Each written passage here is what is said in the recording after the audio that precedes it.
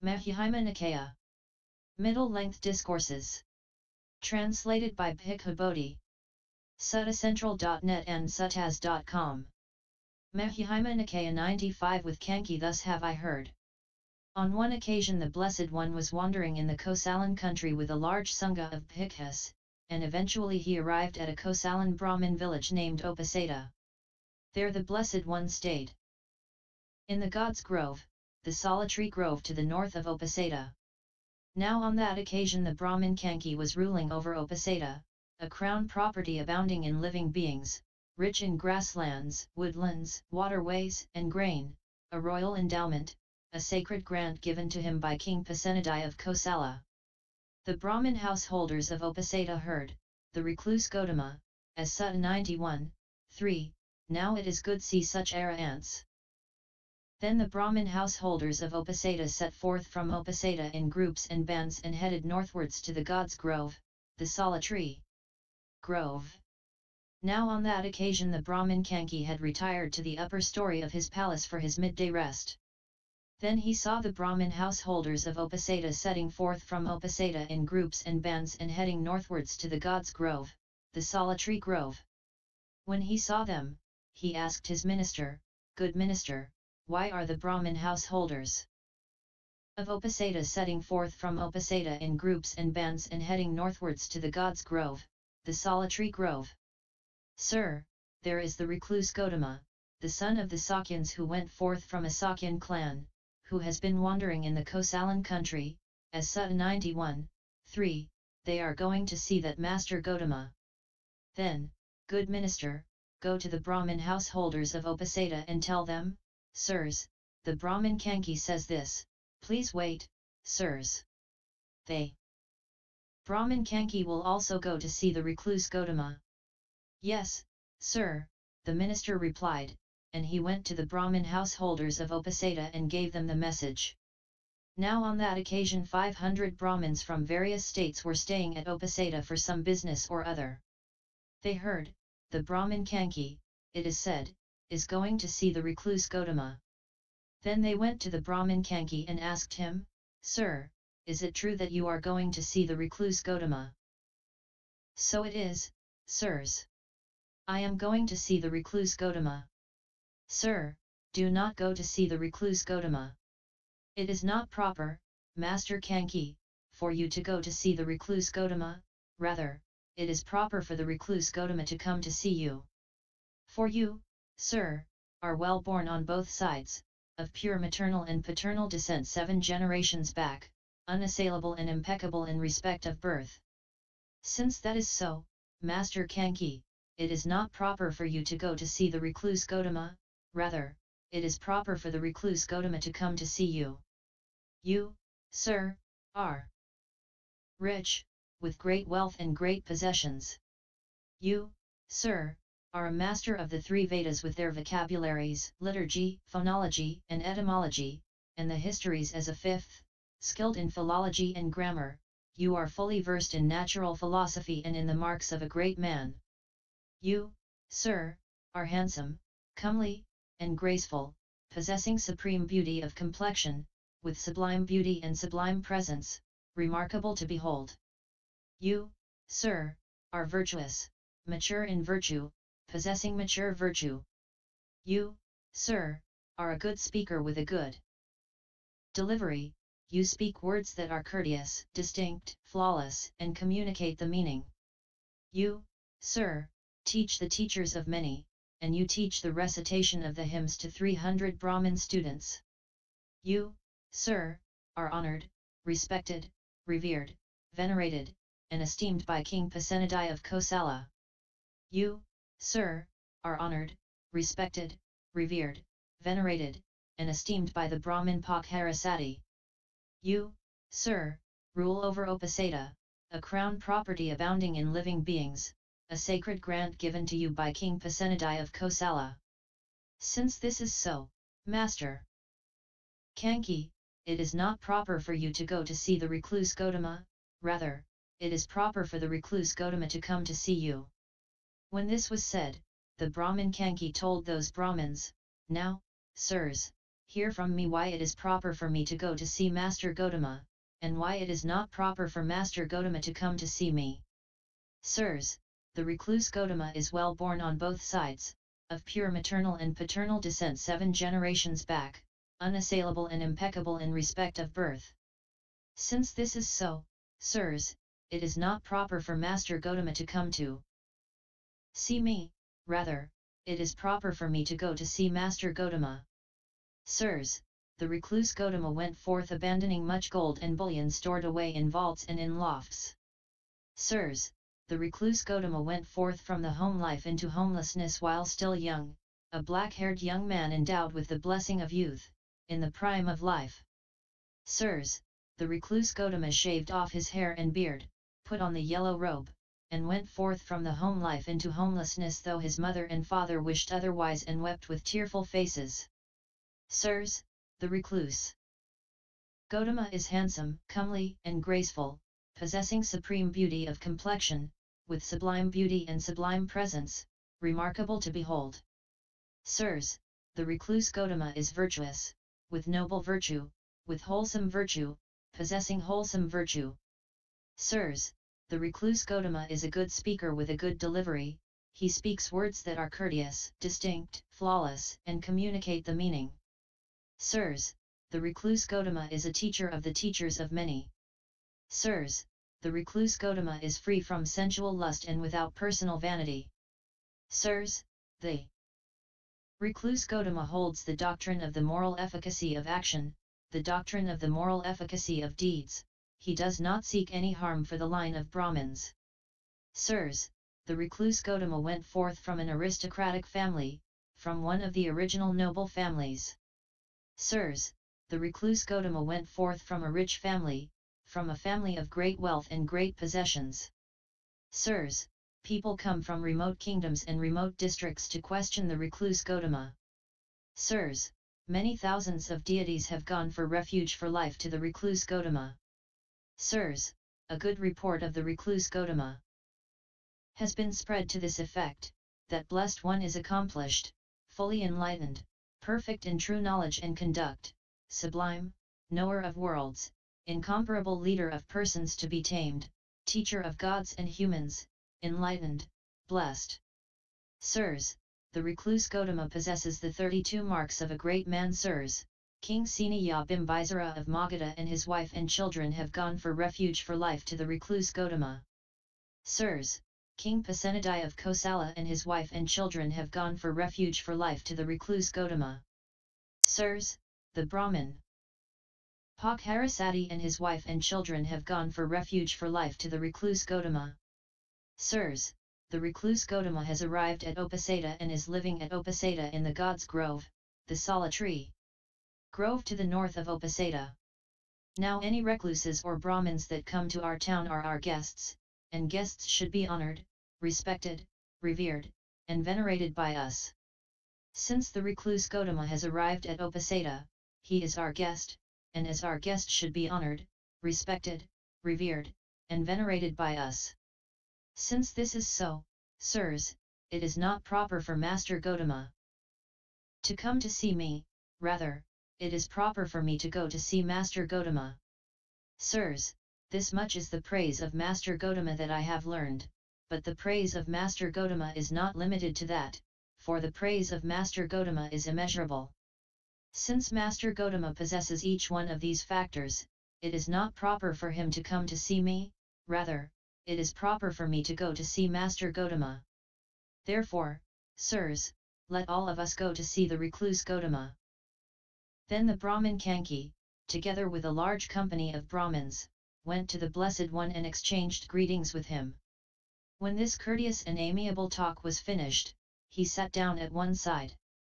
Now on that occasion the Blessed One was seated finishing some amiable talk with some very senior Brahmins. At the time, sitting in the assembly, was a Brahmin student named Kapathika. Young, shaven-headed, 16 years old, he was a master of the 3 Vedas with their vocabularies, liturgy, phonology, and etymology, and the histories as a 5th, skilled in philology and grammar. He was fully versed in natural philosophy and in the marks of a great man. While the very senior Brahmins were conversing with the Blessed One, he repeatedly broke in and interrupted their talk.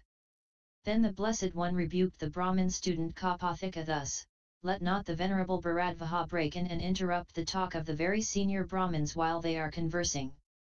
Let the Venerable Bharadvaja wait until the talk is finished." When this was said, the Brahmin Canki said to the Blessed One, "Let not Master Gotama rebuke the Brahmin student Kapathika. The Brahmin student Kapathika is a clansman, he is very learned, he has a good delivery, he is wise, he is capable of taking part in this discussion with Master Gotama." Then the Blessed One thought, surely, since the Brahmins honor him thus, the Brahmin student Kapathika must be accomplished in the scriptures of the three Vedas. Then the Brahmin student Kapathika thought, when the recluse Gotama catches my eye, I shall ask him a question. Then, knowing with his own mind the thought in the Brahmin student Kapathika's mind, the Blessed One turned his eye towards him. Then the Brahmin student Kapathika thought, the recluse Gotama has turned towards me. Suppose I ask him a question. Then he said to the Blessed One, Master Gotama, in regard to the ancient Brahmanic hymns that have come down through oral transmission, preserved in the collections, they Brahmins come to the definite conclusion, only this is true, anything else is wrong. What does Master Gotama say about this? How then, Bharadvaja, among the Brahmins is there even a single Brahmin who says thus, I know this, I see this, only this is true, anything else is wrong? No, Master Gotama. How then, Bharadvaja, among the Brahmins is there even a single teacher or a single teacher's teacher back to the seventh generation of teachers who says thus, I know this, I see this. Only this is true, anything else is wrong? No, Master Gotama. How then, Bharadvaja, the ancient Brahmin seers, the creators of the hymns, the composers of the hymns, whose ancient hymns that were formerly chanted, uttered and compiled, the Brahmins nowadays still chant and repeat, repeating what was spoken and reciting what was recited, that is, Atheka, Vameka, Vamadava, Vesamita, Yamatagi, Angirasa, Bharadvaja, Vasetha, Kasapa, and Bagu, did even these ancient Brahmin seers say thus, we know this, we see this, only this is true, anything else is wrong? No, Master Gotama. So, Bharadvaja, it seems that among the Brahmins there is not even a single Brahmin who says thus, I know this, I see this, only this is true, anything else is wrong. And among the Brahmins there is not even a single teacher or a single teacher's teacher back to the seventh generation of teachers, who says thus, I know this, I see this, only this is true, anything else is wrong. And the ancient Brahmin seers, the creators of the hymns, the composers of the hymns, even these ancient Brahmin seers did not say thus, we know this, we see this, only this is true, anything else is wrong. Suppose there were a file of blind men each in touch with the next, the first one does not see, the middle one does not see, and the last one does not see. So too, Bharadvaja, in regard to their statement the Brahmins seem to be like a file of blind men, the first one does not see, the middle one does not see, and the last one does not see. What do you think, Bharadvaja, that being so, does not the faith of the Brahmins turn out to be groundless? The Brahmins honor this not only out of faith, Master Gotama. They also honor it as oral tradition. Bharadvaja, first you took your stand on faith, now you speak of oral tradition. There are 5 things, Bharadvaja, that may turn out in 2 different ways here and now. What 5? Faith, approval, oral tradition, reasoned cogitation, and reflective acceptance of a view. These 5 things may turn out in 2 different ways here and now. Now something may be fully accepted out of faith, yet it may be empty, hollow, and false, but something else may not be fully accepted out of faith, yet it may be factual, true, and unmistaken. Again, something may be fully approved of, well transmitted, well cogitated, well reflected upon, yet it may be empty, hollow, and false, but something else may not be well reflected upon, yet it may be factual, true, and unmistaken. Under these conditions it is not proper for a wise man who preserves truth to come to the definite conclusion, only this is true, anything else is wrong. But, Master Gotama, in what way is there the preservation of truth? How does one preserve truth? We ask Master Gotama about the preservation of truth. If a person has faith, Bharadvaja, he preserves truth when he says, my faith is thus, but he does not yet come to the definite conclusion, only this is true, anything else is wrong. In this way, Bharadvaja, there is the preservation of truth, in this way he preserves truth, in this way we describe the preservation of truth. But as yet there is no discovery of truth. If a person approves of something, if he receives an oral tradition, if he reaches a conclusion based on reasoned cogitation, if he gains a reflective acceptance of a view, he preserves truth when he says, my reflective acceptance of a view is thus, but he does not yet come to the definite conclusion, only this is true, anything else is wrong.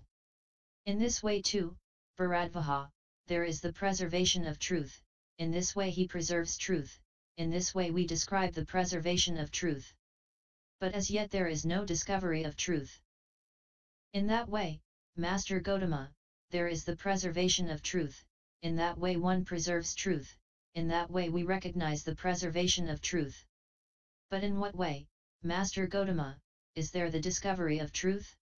In what way does one discover truth? We ask Master Gotama about the discovery of truth. Here, Bharadvaja, a bhikkhu may be living in dependence on some village or town. Then a householder or a householder's son goes to him and investigates him in regard to three kinds of states, in regard to states based on greed, in regard to states based on hate, and in regard to states based on delusion. Are there in this Venerable One any states based on greed such that, with his mind obsessed by those states, while not knowing he might say, I know, or while not seeing he might say, I see, or he might urge others to act in a way that would lead to their harm and suffering for a long time? As he investigates him he comes to know, there are no such states based on greed in this Venerable One. The bodily behavior and the verbal behavior of this Venerable One are not those of one affected by greed. And the Dhamma that this Venerable One teaches is profound, hard to see and hard to understand, peaceful and sublime, unattainable by mere reasoning, subtle, to be experienced by the wise. This Dhamma cannot easily be taught by one affected by greed. When he has investigated him and has seen that he is purified from states based on greed, he next investigates him in regard to states based on hate. Are there in this Venerable One any states based on hate such that, with his mind obsessed by those states, he might urge others to act in a way that would lead to their harm and suffering for a long time? As he investigates him, he comes to know, there are no such states based on hate in this Venerable One. The bodily behavior and the verbal behavior of this Venerable One are not those of one affected by hate. And the Dhamma that this Venerable One teaches is profound, to be experienced by the wise. This Dhamma cannot easily be taught by one affected by hate. When he has investigated him and has seen that he is purified from states based on hate, he next investigates him in regard to states based on delusion. Are there in this Venerable One any states based on delusion such that, with his mind obsessed by those states, he might urge others to act in a way that would lead to their harm and suffering for a long time? As he investigates him, he comes to know, there are no such states based on delusion in this Venerable One. The bodily behavior and the verbal behavior of this Venerable One are not those of one affected by delusion. And the Dhamma that this Venerable One teaches is profound, to be experienced by the wise. This Dhamma cannot easily be taught by one affected by delusion. When he has investigated him and has seen that he is purified from states based on delusion, then he places faith in him. Filled with faith he visits him and pays respect to him. Having paid respect to him, he gives ear. When he gives ear, he hears the Dhamma. Having heard the Dhamma, he memorizes it and examines the meaning of the teachings he has memorized. When he examines their meaning, he gains a reflective acceptance of those teachings. When he has gained a reflective acceptance of those teachings, zeal springs up. When zeal has sprung up, he applies his will. Having applied his will, he scrutinizes. Having scrutinized, he strives, resolutely striving, he realizes with the body the supreme truth and sees it by penetrating it with wisdom. In this way, Bharadvaja, there is the discovery of truth, in this way one discovers truth, in this way we describe the discovery of truth. But as yet there is no final arrival at truth. In that way, Master Gotama, there is the discovery of truth, in that way one discovers truth. In that way we recognize the discovery of truth. But in what way, Master Gotama, is there the final arrival at truth? In what way does one finally arrive at truth? We asked Master Gotama about the final arrival at truth. The final arrival at truth, Bharadvaja, lies in the repetition, development and cultivation of those same things. In this way, Bharadvaja, there is the final arrival at truth, in this way one finally arrives at truth, in this way we describe the final arrival at truth. In that way, Master Gotama, there is the final arrival at truth, in that way one finally arrives at truth, in that way we recognize the final arrival at truth. But what, Master Gotama, is most helpful for the final arrival at truth? We asked Master Gotama about the thing most helpful for the final arrival at truth. Striving is most helpful for the final arrival at truth, Bharadvaja. If one does not strive, one will not finally arrive at truth, but because one strives, one does finally arrive at truth. That is why striving is most helpful for the final arrival at truth. But what, Master Gotama, is most helpful for striving? We asked Master Gotama about the thing most helpful for striving. Scrutiny is most helpful for striving, Bharadvaja.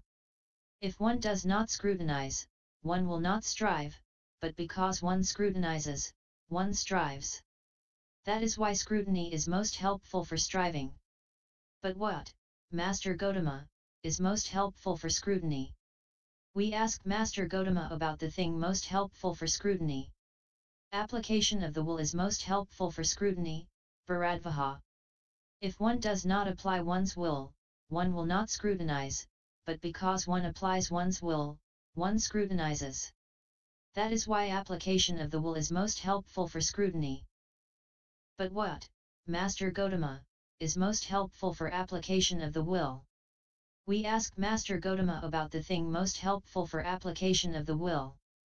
Zeal is most helpful for application of the will, Bharadvaja. If one does not arouse zeal, one will not apply one's will, but because one arouses zeal, one applies one's will. That is why zeal is most helpful for application of the will. But what, Master Gotama, is most helpful for zeal? We asked Master Gotama about the thing most helpful for zeal. A reflective acceptance of the teachings is most helpful for zeal, Bharadvaja. If one does not gain a reflective acceptance of the teachings, zeal will not spring up, but because one gains a reflective acceptance of the teachings, zeal springs up. That is why a reflective acceptance of the teachings is most helpful for zeal. But what, Master Gotama, is most helpful for a reflective acceptance of the teachings? We asked Master Gotama about the thing most helpful for a reflective acceptance of the teachings. Examination of the meaning is most helpful for a reflective acceptance of the teachings, Bharadvaja. If one does not examine their meaning, one will not gain a reflective acceptance of the teachings, but because one examines their meaning, one gains a reflective acceptance of the teachings. That is why examination of the meaning is most helpful for a reflective acceptance of the teachings. But what, Master Gotama, is most helpful for examination of the meaning? We asked Master Gotama about the thing most helpful for examination of meaning. Memorizing the teachings is most helpful for examining the meaning, Bharadvaja. If one does not memorize a teaching, one will not examine its meaning, but because one memorizes a teaching, one examines its meaning. But what, Master Gotama, is most helpful for memorizing the teachings? We asked Master Gotama about the thing most helpful for memorizing the teachings. Hearing the Dhamma is most helpful for memorizing the teachings, Bharadvaja. If one does not hear the Dhamma, one will not memorize the teachings, but because one hears the Dhamma, one memorizes the teachings. That is why hearing the Dhamma is most helpful for memorizing the teachings. But what, Master Gotama, is most helpful for hearing the Dhamma? We asked Master Gotama about the thing most helpful for hearing the Dhamma. Giving ear is most helpful for hearing the Dhamma, Bharadvaja. If one does not give ear, one will not hear the Dhamma, but because one gives ear, one hears the Dhamma. That is why giving ear is most helpful for hearing the Dhamma. But what, Master Gotama, is most helpful for giving ear? We asked Master Gotama about the thing most helpful for giving ear. Paying respect is most helpful for giving ear, Bharadvaja. If one does not pay respect, one will not give ear, but because one pays respect, one gives ear. That is why paying respect is most helpful for giving ear. But what, Master Gotama, is most helpful for paying respect? We asked Master Gotama about the thing most helpful for paying respect. Visiting is most helpful for paying respect, Bharadvaja. If one does not visit a teacher, one will not pay respect to him, but because one visits a teacher, one pays respect to him. That is why visiting is most helpful for paying respect. But what, Master Gotama, is most helpful for visiting? We asked Master Gotama about the thing most helpful for visiting. Faith is most helpful for visiting, Bharadvaja. If faith in a teacher does not arise, one will not visit him, but because faith in a teacher arises, one visits him.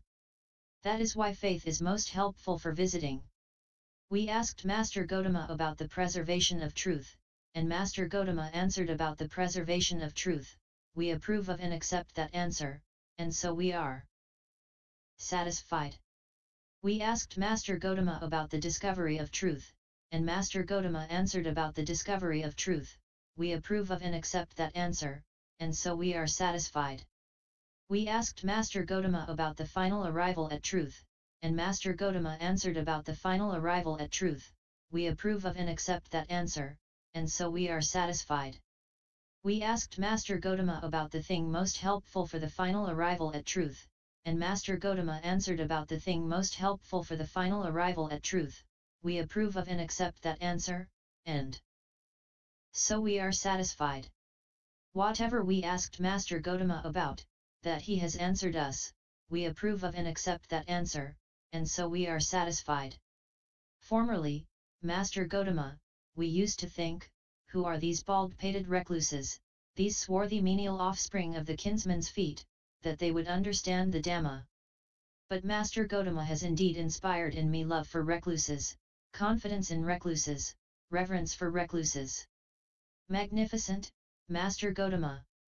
Magnificent. Master Gotama, as Sutta 91:37, from today.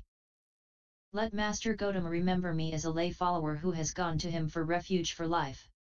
End MN 95.